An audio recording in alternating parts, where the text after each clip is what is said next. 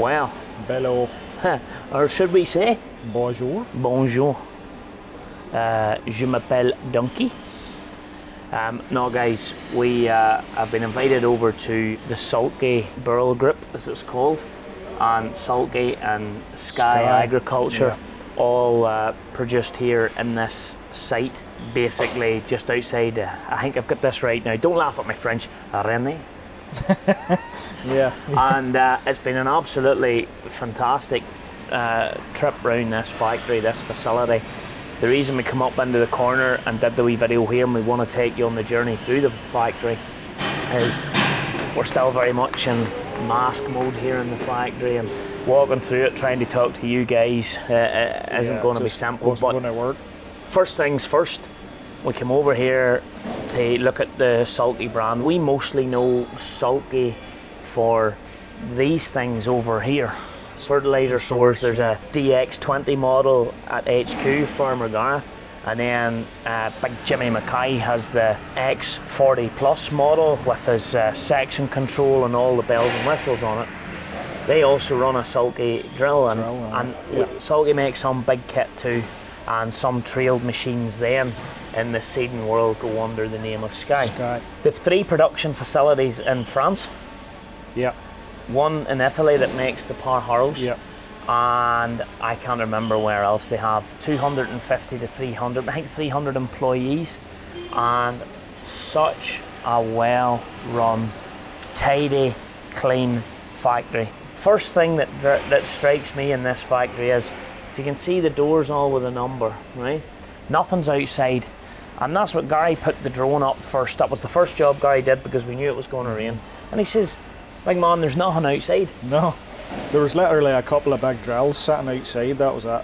Metals unloaded inside, all new plants loaded inside, transfer between factories inside, and we've seen a load of from Italy coming in today. Is right.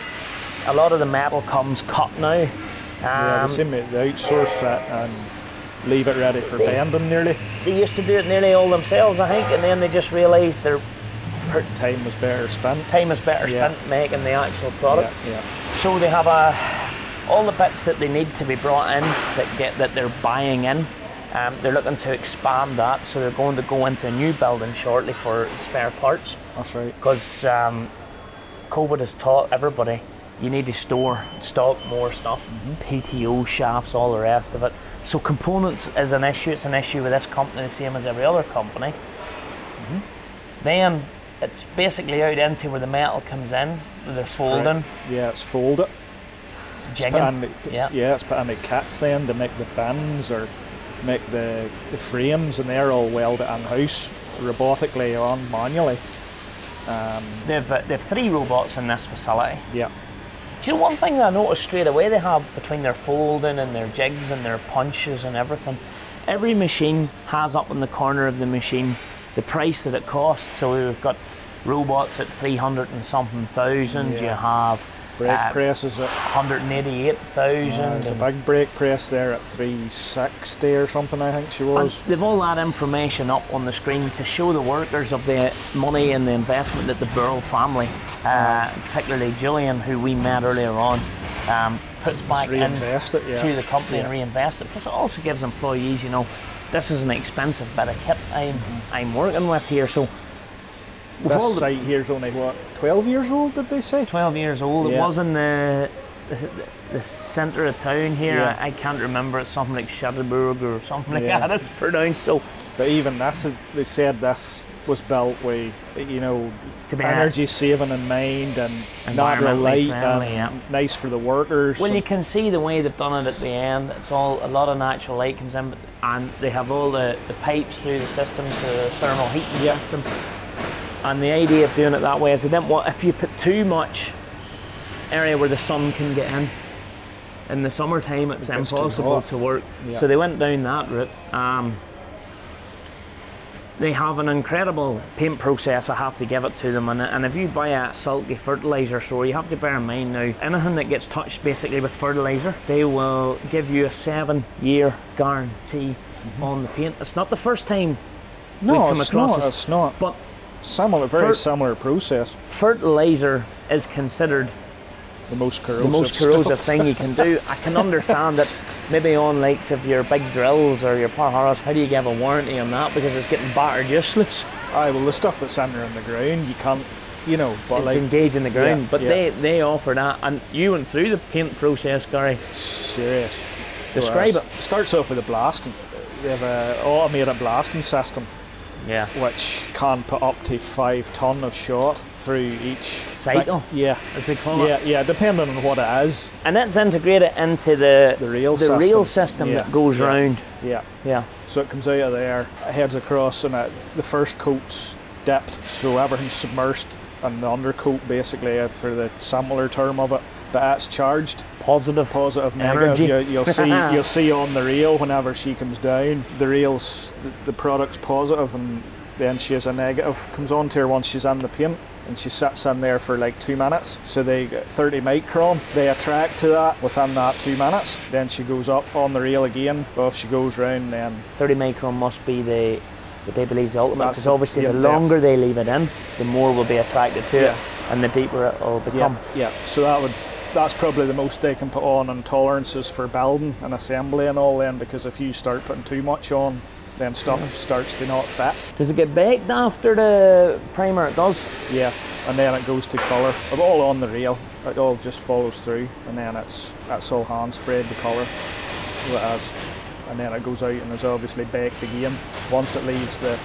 And I noticed they have because obviously if you're offering a 7-year guarantee with your paint, they've a very strict control process on that. Yeah. They're at it with a light. Yeah, there's an area at the end that's all white light, and it's scrutinised down there basically.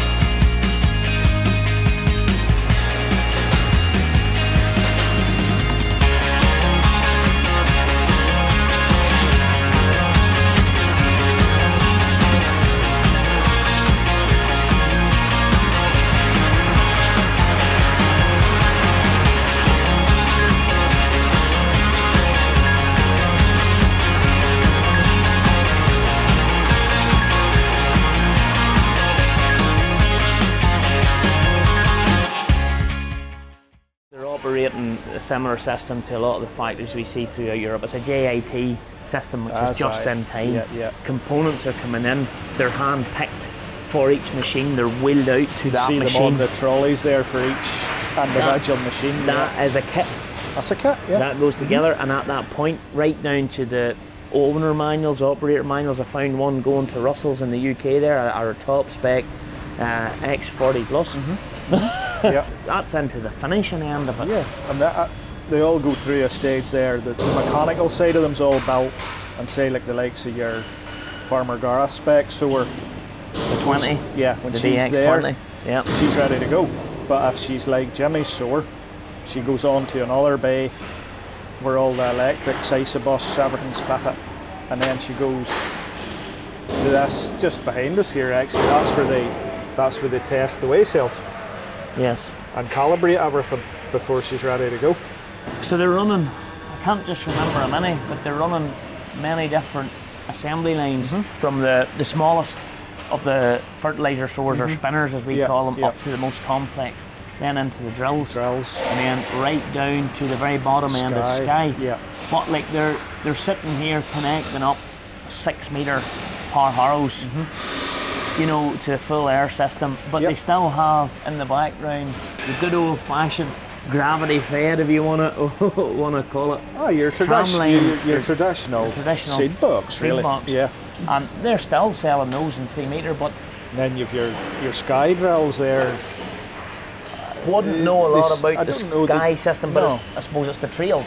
That's the trailed, yeah. There's And the hopper, seems to be around the organic seeding process from what I can make out of it there. It's very much designed around that.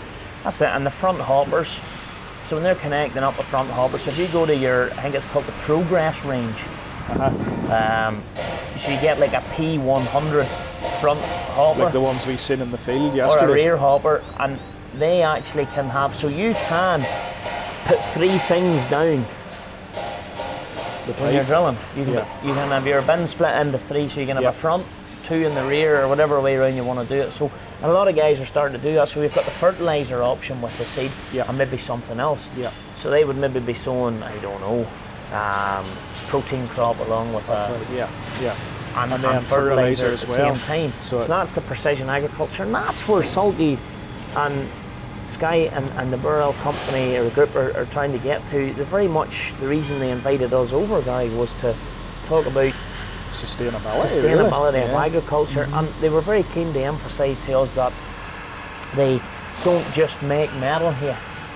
No. That they want to make sure and help progress and get that right. So like, it's very much about a connection with the farmer as well. But it's an absolutely super factory, and they also have a partnership with Lemken, so they make the sowers for Lemken as well. So there was 1 or 2 different shade of blue ones going through the. I think a lot of them are for the German market and the UK market. So that's a partnership they have with Lemken as well. So you know, Lemken see the value in the Sulky, the sower, and that's who they got to make it. But what I did notice was, so if you buy your top of the range Sulky spreader as an example, you have your app, you pick your fertilizer, all the fertilizers are in it, and and it runs you right through, gives you exact settings to set it, and off you go, pretty ABC. But I think the factory's an absolute credit to them. It really is. That's everybody seems at ease. It's very quiet. You know, it's clean, airy, light. It's just a nice place to be. And a nice temperature. That's actually, that's like, you know, I suppose these guys have big ambitions over the coming years. They want to grow their market, they want to grow their global sales as well, but they also want to help farmers be the best, and that's what attracted us to them. Help farmers still be there. Yeah. Because if farmers aren't here, these guys aren't here. Exactly. And if we don't help put that message out, then that comes right back to us as well. But it's been a fantastic visit. I've noticed that, you know, a lot of the employees aren't walking around here wearing their own clothing. Their uniform has all got this farming together. And there seems to be that real good atmosphere about it. Their paint process is top drawer. Their quality, even some of the folding, when we were watching it, seriously accurate. The accuracy was there, and top grades of steel being used, and you know it's steel coming in there, but all wrapped, all covered. Lorries all well covered, not sitting outside at all, still getting blasted. There's a lot of pride in this build, for sure. But I haven't seen much of the Sky range now. It's something I wouldn't mind seeing a bit more of. I'm sure there's someone in the UK running Sky. Yeah, there must be, but just looking around them there, when I was filming, they seem very well put together. Of course, everybody in Ireland talks about seedbed preparation, and you need the right harrow for that job. But I was trying to count up in the 6 metre how many times. Yeah. And I'm starting to run out of fingers and toes, but they seem to be well spaced, so it'll be very interesting to know what the thoughts are and how that harrow actually works. We seen 2 of them running yesterday at a farm. That was an impressive place. A super farm. Superman to advertise for the Sulky brand. I think they were running. Just can't remember. I think it was 4.5 metre behind the Deere, maybe 4 metre. I think it was maybe 4.5. 4.5. I think it was in a 6. 4.5 and a 6. Fendt 10, but the Fendt was just running in eco mode at that crack, taking over. Honestly, it was such an impressive machine. So look, Sulky, thanks for bringing us here. It's been fantastic, and very lovely again to be here. super spot. We're going to meet the director of sales and that later on, and I think he has a 1455. Yeah. So we're going to see that. So see you later, guys. What a super factory. Well done, Sulky. Thanks for inviting us, and au revoir.